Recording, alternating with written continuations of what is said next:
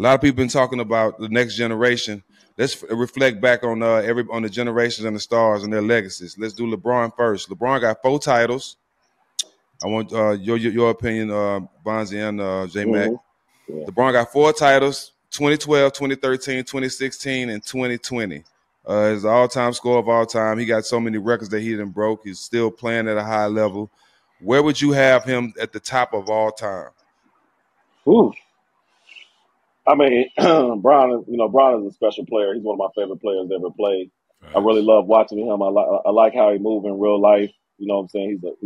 He's a beacon of hope for guys who come in with all that pressure, and you can sustain it throughout your career and not get caught up in nothing. So hats off to Bron. And if I had to rank him in my top, it almost goes. I hear this conversation all the time, and you got I got Jordan, Kobe, then Bron. So it's 1A, 1B, and 1C to me. Yeah, because you can't go wrong with neither one of those three. And no disrespect to the rest of the players who played the game, because I really respect them. But when you talk about, in my opinion, I think Bron he's a 1C guy, because I can't put him ahead of Kobe and Mike, because those guys are my size, 6'5", 6'6", and they didn't really have no advantage, you know what I'm saying, on the court other than skill set. And, Bron is a big 6'9", 250, so he can sometimes overpower the game and score in those ways. But the skill set of Mike and Kobe is just, in my opinion, unmatched.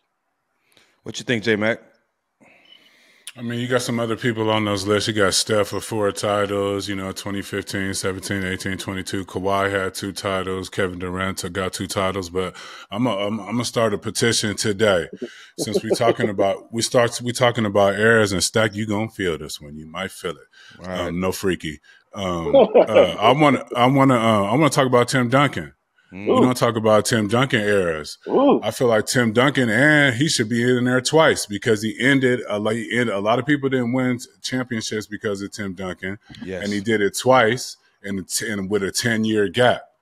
So if we're going to be talking about eras and lists, you know what I mean? I'd like to do a petition where we not only acknowledge the Tim Duncan era, but I also like to put a petition out there he should have 2 different eras, because he did it in a 10-year gap. So, and Tim has 4 or 5.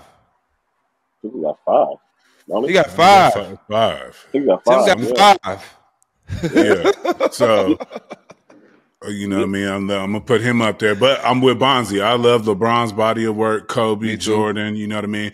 We acknowledge Kawhi's, you know what I mean? Kawhi had a hell of a run if it wasn't for injuries. At one point he was tracking towards Mike. Finals MVP, Defensive Player of the Year, you know what I mean? All-Star, whatever, going to the finals for a couple of years. So Kawhi was up there. You got to put KD up there, because KD 100%. made those runs with the Warriors, and he's for the new school, for the newer generation. But I'm gonna stick with that Timmy petition. Yeah, I'm with you totally on that. I mean, after you go from Jordan, Kobe, LeBron, I don't think is a better player that had more skill, that was more talented, that had a better career than Tim Duncan, bro. I just don't see it. I don't see it.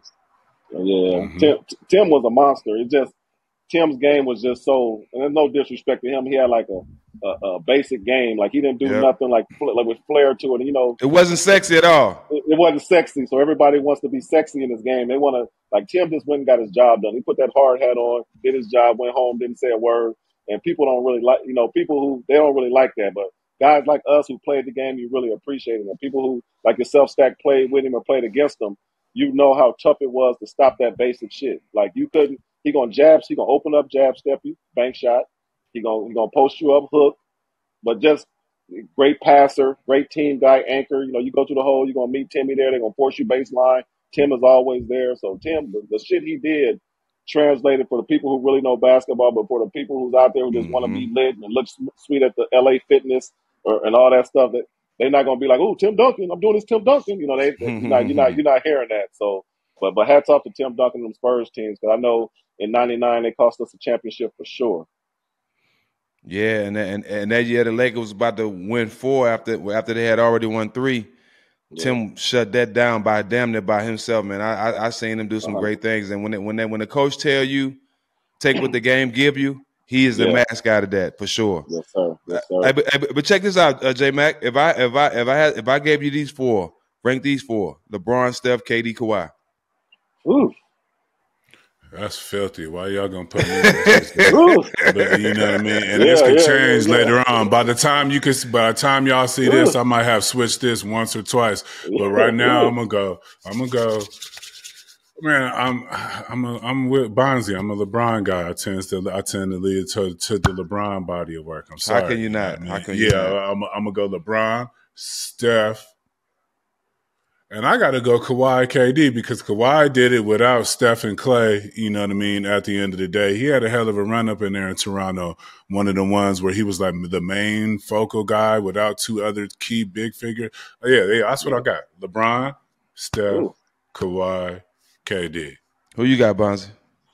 Oh, man, I'm similar to J-Mac. I'm going to go LeBron, Steph, but I'm going to move KD on top of Kawhi. I mean, I want to move KD higher because KD is, he's one of my favorite players in the league. He's so unstoppable. He's so unstoppable. And I think KD is really underappreciated as well. People talk about his 2 titles and he went and got him with Steph and all that shit. But if you look at his body of work, man, this man has averaged 26, 27 for how many years in a row? 15, 16 years straight. Like people don't understand how tough that is to stay consistent. Difficult. Through injuries and all that stuff, and I know Kawhi has injuries as well, but KD is just he's a cheat code because you can't affect the shot. He's legit 7 foot. He has a filthy soft jump shot, and he knows how to get to a spot better than anybody I've ever seen in the game, other than maybe Chris Paul, and somebody just getting to their spot and know what it is. So, I mean, I would go, like I said, LeBron, Steph, KD, and Kawhi last. And there's no disrespect to any of those guys. No, there isn't. Like I said, your answer could change. And there's no disrespect to anybody because this is great company to be talking in, interchanging, regardless of the order. Yeah, 100%. 100%. What about you, Stack? What's your order? Good question. Definitely the King is first. Steph's body of work is hard to deny in this group. But I would still go KD second for just what he's been doing. He's averaged 25 points or more every year since 2009. And you think about where he is on the scoring list. Just imagine if he didn't have those 2 years of injury where he missed all that time. That's 2,000. That's 4,000, 5,000 more points. So and he already passing up Shaq and everybody else right now. So I put KD second. Then I go Steph, just of the respect of being the best shooter ever. And the 4 championships, leading that team, making that team a dynasty. And, of course, Kawhi. Kawhi did some great things, man. I mean, that year, the 2-year run he had, but the 2 finals MVP, 2 championships, like, that shit was special. So I'll go LeBron, KD, Steph, Kawhi. And there's no wrong answers here, by the way. It's just choose your own adventure and how you like it type thing.